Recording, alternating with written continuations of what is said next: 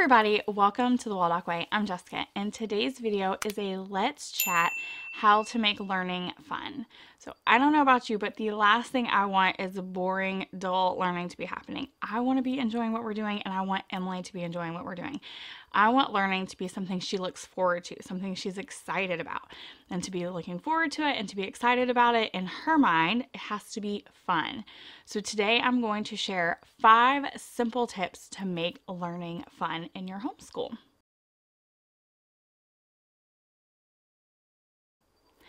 Tip number 1 is to use incentive. No, I'm not talking about anything giant. You don't have to go buy something or spend tons of money to do this.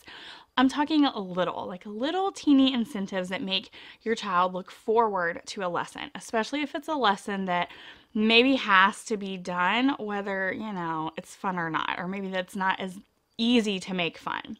So when Emily was learning to read when she was in like preschool to kindergarten, we used to use mini chocolate chips and we would put them down the sides of her paper for any time she had to read like fluency. So those sight words or those fluency sentences that she needed to do that there's just, not a ton of ways you can make super fun, we would use little tiny mini chocolate chips and we'd put them down the side.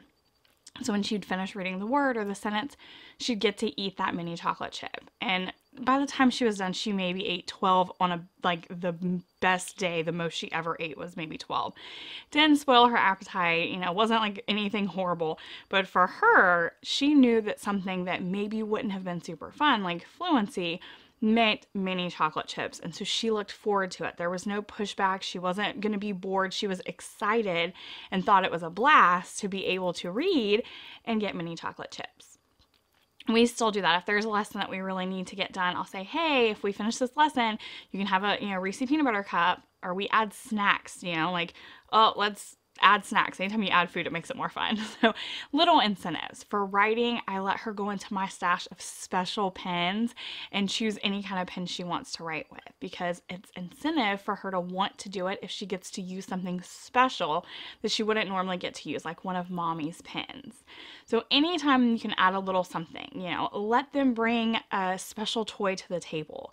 Let them, have a little friend, like one of the little stuffed animals or a Lego minifigure to do work with, or let them use some sort of crazy glasses to read when they're reading, or use those crazy little pointer fingers to help, follow the words. We used to use the little witch's fingers at Halloween, or crazy pointers, or whatever it takes. Use some sort of special incentive to spice it up and make it more fun.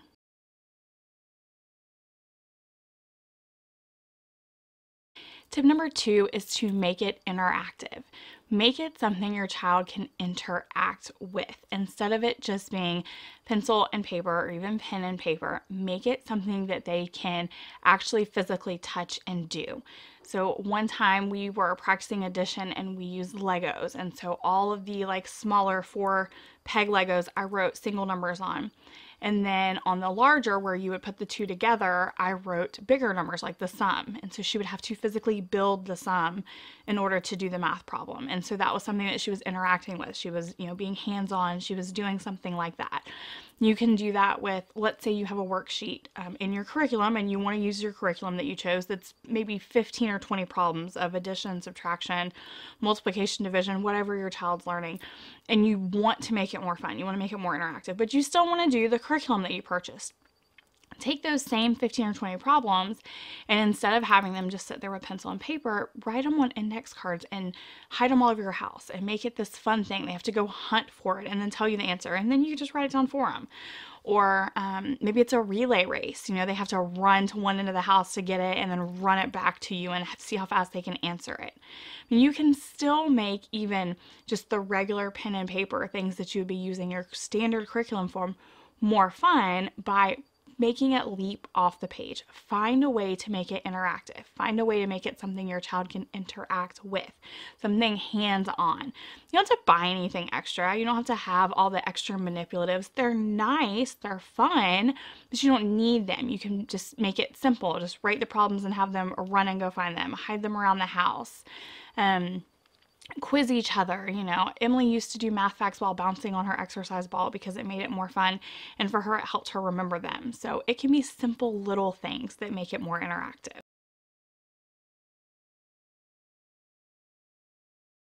Number 3 is dress up. You guys know I am the first one that will put on a silly costume, and that all started because the more engaged, the more I go all out, the more excited Emily gets. So if I put on the full Professor McGonagall costume, which you guys know I adorn the beginning of every school year, Emily gets super excited for our school years because I went that extra mile. I dressed up.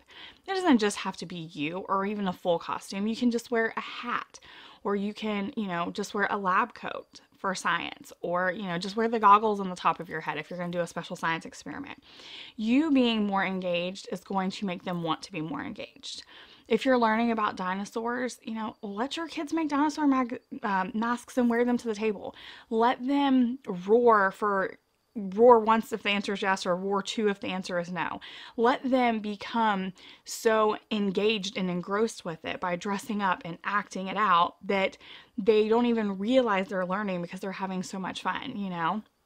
That is just such a simple way to do something. Make a mask, wear a hat, a coat. If you're studying, cold weather, wear a jacket. Simple little things like that that just make them more engaged and more interested in what you're learning.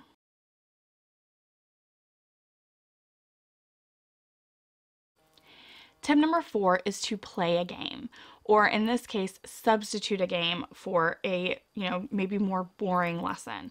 So let's say you need to learn parts of speech. Maybe instead of just, learning parts of speech with whatever your curriculum is, if your child finds that boring, maybe you use Mad Libs, or maybe you use a game that studies parts of speech. If you want to learn, about dinosaurs, there are plenty of games that you can use to learn more about dinosaurs by playing them. One of our absolute favorite games is Professor Noggin because there are so many different topics and it's trivia, but you get to roll the dice and ask the questions, and you have that extra layer of gameplay that just makes it more fun.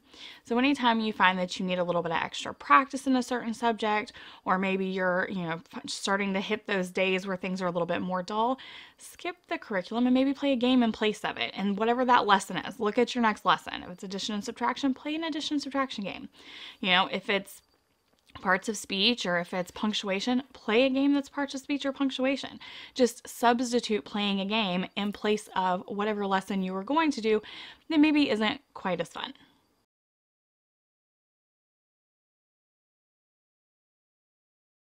And tip number 5 is to make it an experience.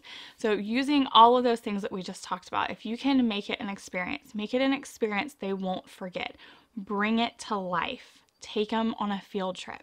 If you're, studying the ancient time periods and you have a museum that has ancient artifacts, go there. If you're studying animals, go to the zoo. Let them experience those things in real life. Let them see them. Let them touch them. Let them experience them. If you can't see it, touch it, experience it, because I know right now field trips are not the easiest thing to do, maybe try to find a virtual tour, something that they can at least experience it, through virtual. And there are tons of those. You can search them on YouTube, search them on the internet, virtual field trips. Somebody somewhere took a tour that you can experience whatever it is you're learning about and feel almost like you're there and experiencing it for yourself. I hope you found these tips helpful, and I hope they help add a little bit of fun to your homeschool. And if you have tips for making learning fun, please leave them in the comments down below.